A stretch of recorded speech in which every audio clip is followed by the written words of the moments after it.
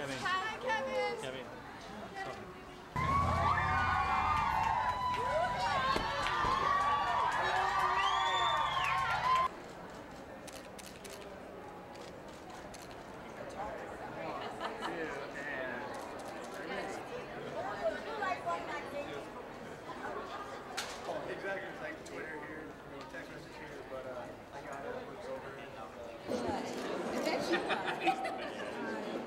I think the hardest part about going on a mission trip like that is when you get home, you feel so small. Like you wake up every day wanting to go back and you can't quit thinking about it.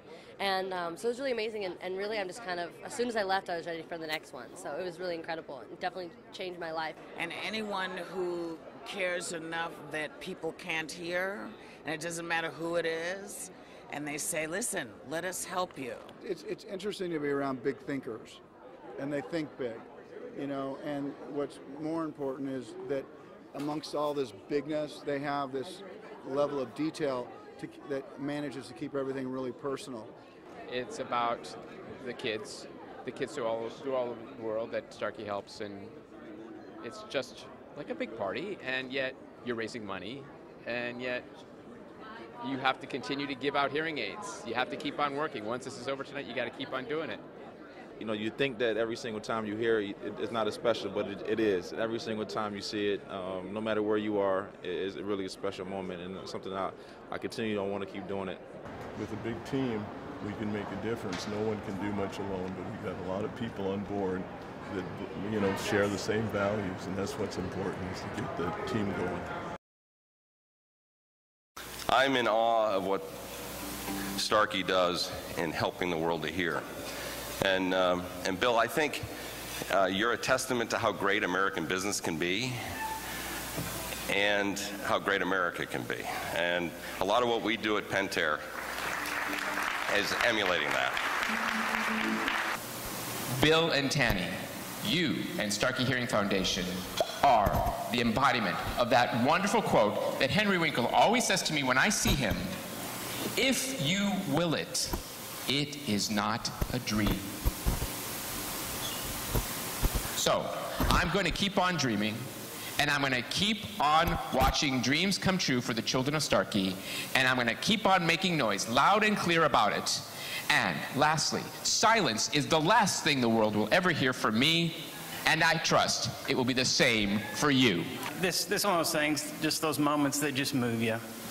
And I'm staring at this mother thinking, for the first time, she's seeing her baby here, and I'm just trying to process what she was experiencing at that time. And it was just a magic moment. The boys laughing, mom's crying, Marilyn's laughing and crying. There were tears everywhere. But Bill, Tanny, that was the moment. I knew exactly what your foundation was about. To Bill, to Tanny, to Marley and Doug and Randy and all the rest of you, thank you for believing that. And thanking you for, in this year when I, as the oldest of the baby boomers, qualify for Social Security. God, I hate that.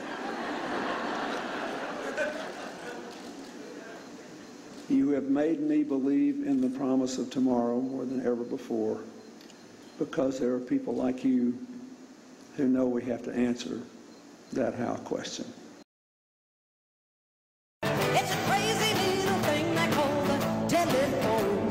Well, there's one on every corner, in the back of every bar. You can get one in your briefcase, on a plane, or in your car. So tell me why.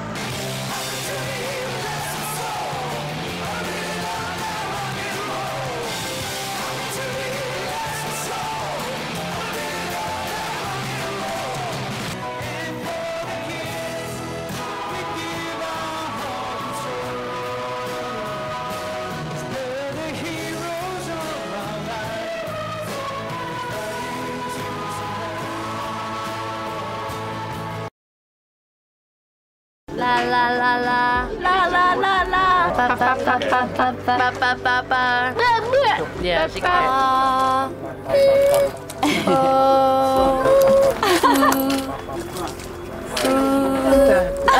Perfect. So it's about being sensitive, but also getting a good result so that they can hear as much as they possibly can. You love it?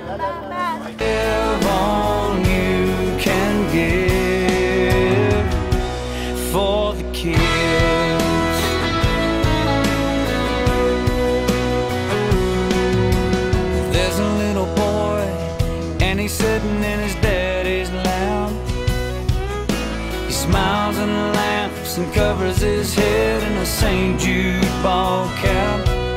The team that we brought with us were a bunch of rock stars from the NFL who came to see firsthand what our foundation's doing in Uganda and Rwanda.